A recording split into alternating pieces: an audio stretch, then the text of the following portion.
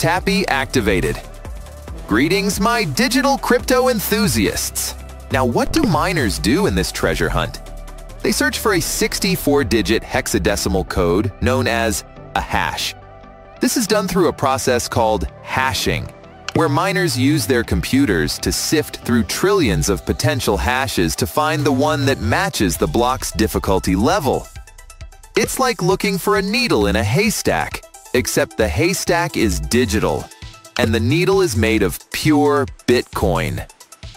When they find the right hash, they confirm the block's transactions, and the network rewards them with Bitcoin. It's like solving a massive, complex puzzle.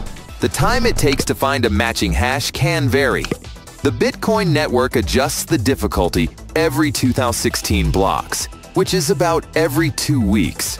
If more miners join the network, the difficulty goes up. If miners drop out, the difficulty goes down. It's a self-balancing act to ensure that blocks are mined roughly every 10 minutes. Attention!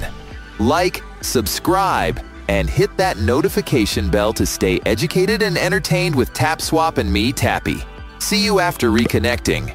Happy tapping. Tappy deactivated.